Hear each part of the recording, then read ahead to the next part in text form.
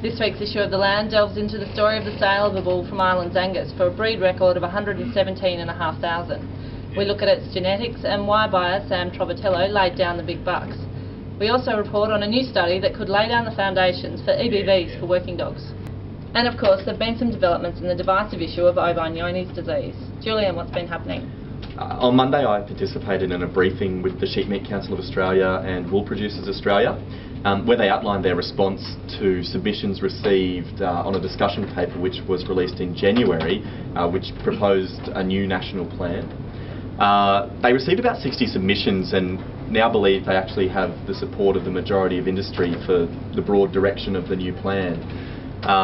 However, there's still a major piece of that puzzle missing, and that is the new sheep health statement, which won't be developed until next month. Yeah. And Julian, you've also caught up in the past week with Australian Farm Institute Director Mick Keogh.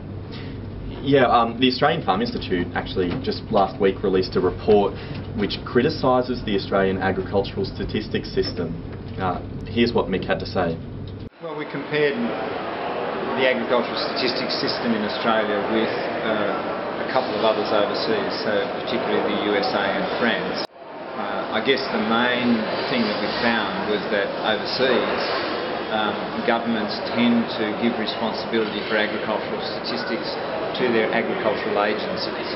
So the people who are dealing with the sector all the time are also the people who are responsible for collecting the statistics associated with that, and so they necessarily have the expertise and the knowledge to be able to do that. In Australia, we haven't done that, and I think that's the main weakness of the system.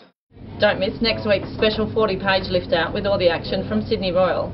And until next week, follow us online at Twitter or via our Facebook page.